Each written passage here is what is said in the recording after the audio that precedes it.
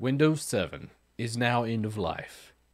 It is a dead operating system and you need alternatives. So my whole shtick on this channel is to give you choice. I want to give you the options to choose whatever you want to choose, but at least I want you to know what those options are.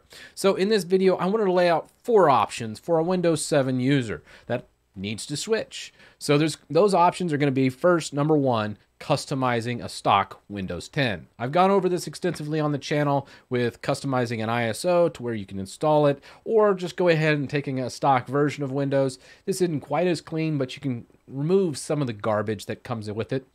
And then option number 2 is going to be that enterprise version of Windows, and I'll go a little bit into like licensing and things, but if you really want to do a deep dive there and understand how to acquire licensing and all that, I have made videos about that, and I'll put all of these other videos that might go down that specific path in the description so you can easily follow along based on your needs. And then option number 3 is going to be using like a user modified version of Windows. There's one floating around called Windows AME. And then the 4th option is going to be Linux, and kind of going over what that journey is like. So a lot to unpack in this video. Let's just go ahead and get into it.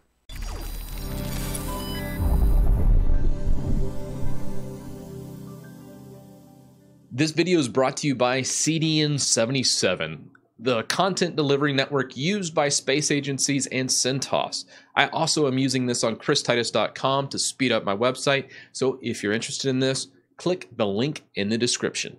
All right, so the very first option we have is customizing your existing Windows 10 install. Let's say you have Windows 7, you can still upgrade to Windows 10 for free. Most people don't realize you just can use that Windows 7 license on Windows 10 and it'll actually upgrade, which is kind of nice. So you're not spending $200 on a Windows 10 product. So with that, you install Windows 10, you get it up and going. What are the methods of doing such a thing? So the first method, which is what I recommend, is completely wipe out the system, build a custom ISO for Windows 10. I went into an extensive video where I customized the entire ISO and really make that faster, lighter, perfect install of Windows 10 with not a lot of the junk that comes with it. So I'll link that in the description and also the title card up here. So once you have that, you could install it. So let's say you're like, you know what, that's a little too much work for me, Titus. What are my other options? So let's say you don't want to create the custom Windows image.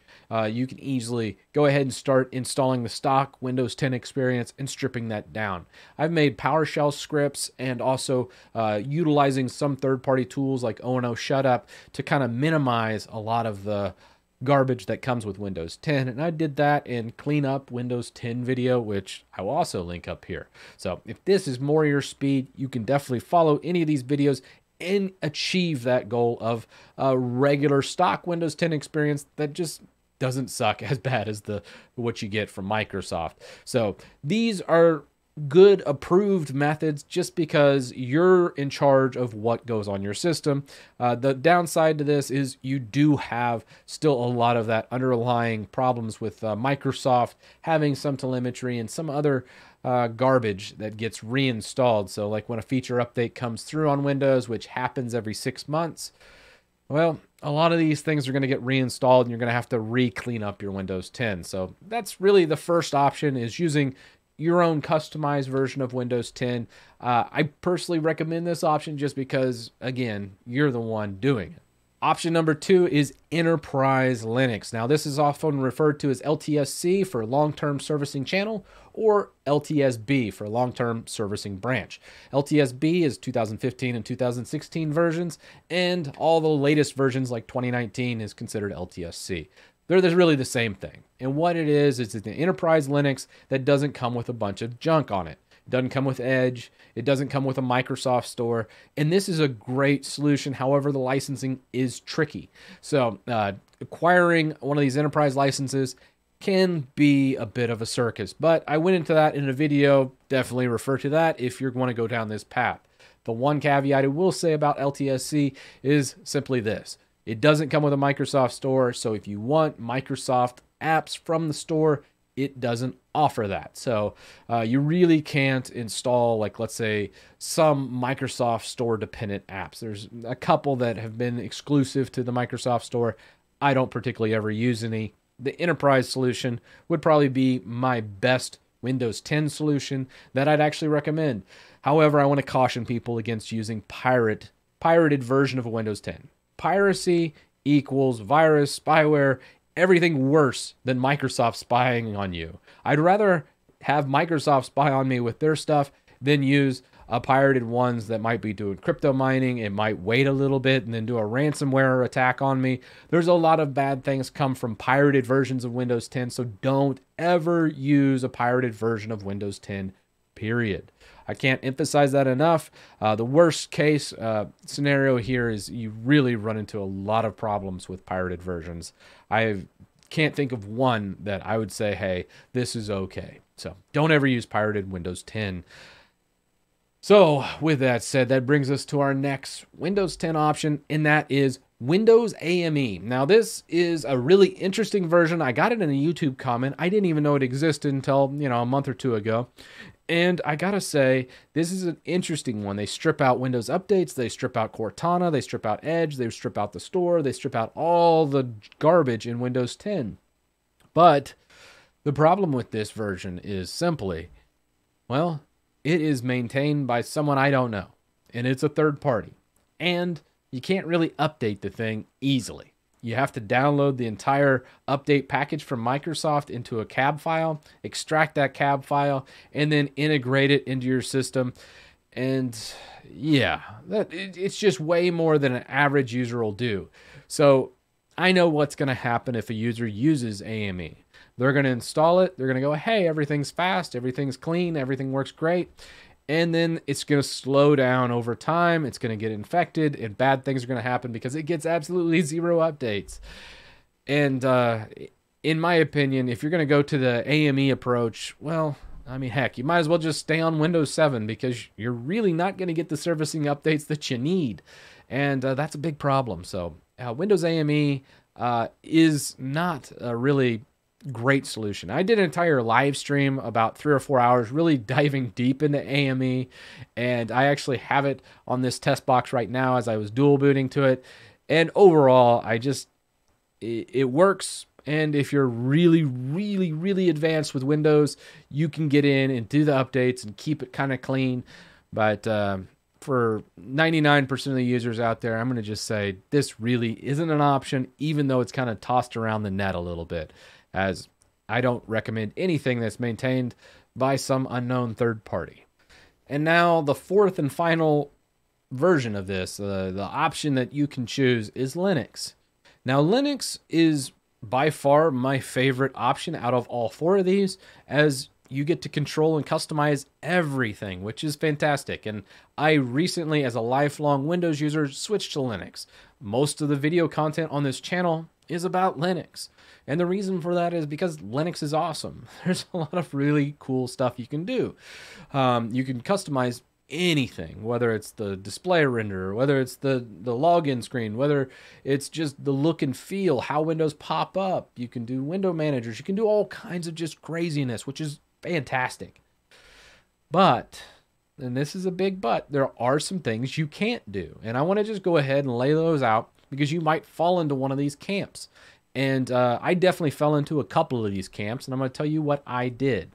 So, reason number one is gaming. Gaming on Linux has come a long ways. When I started on Linux back in the late 2018s, early 2019, I was full-timing Linux.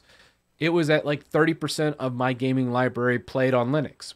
Right now, it's sitting in the mid-70s right now. So, amazing turnaround between back then and now. Literally more than double the actual game library is playable. So that's great. But I didn't say it's 100%. And the reason is there's some games that I still can't play. Just to name a few, some of the big titles that I still would use Windows for: Destiny 2, Red Dead Redemption, Apex Legends, PUBG, Fortnite. These types of games use easy anti-cheat and also have some issues running on Linux natively. So That's just a very short list. There's more, but these are the games that I would typically want to play and just haven't been able to play directly on Linux. Now, how did I get around that? Well, I still dual boot. So I still have a partition that has Windows on it, and I boot into that when I want to play these games. Now, that's one method of doing it. Some people do like a virtual machine and just never leave Linux. There's a lot of workarounds here, but I want to at least say this is an issue and one that you do have to do workarounds to utilize, and that does usually entail using Windows still. But it's been several months before I've really had to jump into Windows to do that. And typically, I would just boot into this partition and load up Windows, play like Red Dead Redemption 2 with a buddy online, and then when I'm done, I would boot back into Linux. So that's my solution, but you know, everyone has their own. So that's number one. Number two is the Office suite and also the Adobe Creative Suite. These are big deals. Now, if it's an old version of Office, like Office 2010, you can emulate that in Windows. But let's say you have something recent, like Office 365, and it's a subscription-based model. That's going to be a problem. You can't run that in Linux. Same with Adobe. If you're big into Premiere, Photoshop, and those types of things, that's an issue. You can't run this natively in Linux. Now, I was a big Photoshop junkie, and I hated GIMP, and a lot of people have fallen in this camp. I've since transitioned off this. I don't use Photoshop anymore, and I actually use GIMP. I never thought I'd say that because literally the first 30 days of my Linux journey, which I documented on this channel, I was constantly railing on GIMP. I think I was really, really harsh for that first 2 months where I was just like, I hate GIMP. Why am I doing this to myself? And then something just clicked and just snapped one day. And now, even if I'm on Windows, I'm loading up GIMP and using it. I literally never thought I'd say that. And really, the last consideration when switching to Linux is hardware support. Now, most of every modern hardware is supported in Linux. There's not much that isn't. However, I wanted to go over some things that you might run into problems with. I have a little Stream Deck here, as you noticed. That needs like a third-party GitHub project to make work. It's a little hacky solution right now to really utilize it on Linux, and it just keeps getting better and better every month, but it's still not fully baked. So there's certain kind of obscure peripherals that you might have problems with. Another good one is like if you have a gaming mouse or something. This is just a regular Logitech mouse, but if you had a really big gaming mouse with like 9 buttons and really crazy features like RGB and you wanted to change that to green, typically those applications are Windows only. So it's kind of, you lose some of that functionality. The mouse itself will still work, but some of those really neat features that are integrated with that peripherals product will miss out. Now, I don't consider this such a bad thing just because you really shouldn't be running all this crap. Like Windows, I go to a hardcore gamer's computer and almost immediately I'm like, oh my God, how many programs do you have running? This is such a waste of your PC. And a lot of these utilities that changes the color of your keyboard and mouse and these types of things, I really don't think should be running all the time. And one of my big gripes about Windows, where Linux, yes, they're not compatible, but at the same time, I'm like, it's kind of a good thing. That's my view on that, but I at least want to, make you aware of it in case you have that and you're like, no, I absolutely have to have that special shade of blue on my mouse. Yeah, it's not going to happen on Linux. So with that, you see all this that's happened. What about Linux itself? And I've done a ton of videos on the channel about Linux, as I just said, and I really think it boils down to you get to use your computer how you want to use it. If you don't like the way it looks, you change that. If you don't like the login screen, you change that. If you don't like the way the file explorer looks, well, you just change the file explorer to be how you want it to look. There's infinite options on Linux, and most people look at this and go, oh, that's too many options, because there is pretty much anything you can dream up has been done on Linux. And that's what I love about it, is I can customize it to however I want, but it does require taking the time and learning those options. And honestly, if you go down this path, you're probably going to be scouring through my libraries. If you go down this path, check out the Linux tutorial playlist. Anytime I make a video that's educational, not just me talking, like this video is what I considered a talking head video, I don't put that in a tutorial playlist, but I do have tutorial playlists where I'm mainly on the actual desktop the entire time. So when I'm mainly on the desktop, that's going to go into that tutorial playlist. That way you can kind of learn things, and you'll see it through the titles and go, hey, I want to change the login screen, or I want to change the display renderer. I want to change my terminal. I want to change my file explorer. You can look through all these and kind of get a good gauge of how to construct your desktop and change Linux the way you want it changed. And I think too many people coming from Windows think of it like, hey, I've always used my computer this way, and now I want to continue using it that way on Linux. And Linux just fundamentally works differently from Windows, and that's a good thing, but it's something that you need to just kind of change a lot of that workflows. But once you kind of throw out that old workflow you had in Windows and you go to Linux, the whole world can unlock for you. It's a better solution, and I say that just from my experience. So to just share with you my experience with Linux is I used to make daily YouTube videos. Every single day for 365 days, I made a YouTube video. I was able to do this because of Linux, because I was so efficient at just that entire workflow. In Windows, I would not have been able to accomplish this feat. I wouldn't have been able to make as much content as I make, both Windows and Linux. I still do a lot of Windows content on the channel, but it's a lot of that deals with how reliable and consistent Linux is. I know I can always just hit the power button on my computer and go.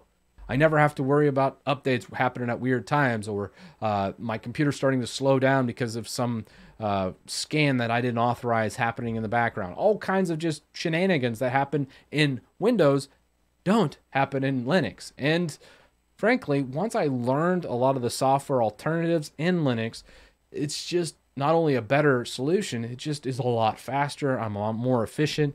And overall, that's why I love Linux as much as I do. It's not perfect. There's a lot of times I'm like, oh, geez, okay, what software should I use for this? I don't know. And going from using OS for 20 plus years, like with Windows, I've been a Windows user since 3.11 when it was DOS and 3.11, switched over to 95, 98, do I even say ME, 2000, XP, Vista 7, 8.1 for a little bit, and then also 10. I've used all of them extensively for years and years and years, and I can just go, I just know it far better than I do Linux today. And that's with me using Linux for a year. And I still love Linux a lot better. So that's just my experiences. I'm not going to ramble on anymore. And if you're interested, let me know in the comments something that might be perplexing you about Linux, because I'm always curious to see what your headaches are. That's what I want to do, and I want to make more content, something that I hadn't covered, and maybe if I have covered it, I might just reply and say, hey, watch this video. I've already done this, and it'll kind of just showcase how to do it. Or maybe it'll be something I haven't heard about before, and I would love to make a video about that. So with that said, a big shout out to all my patrons. Without you, I couldn't make videos like this one, and I will see you in the next one.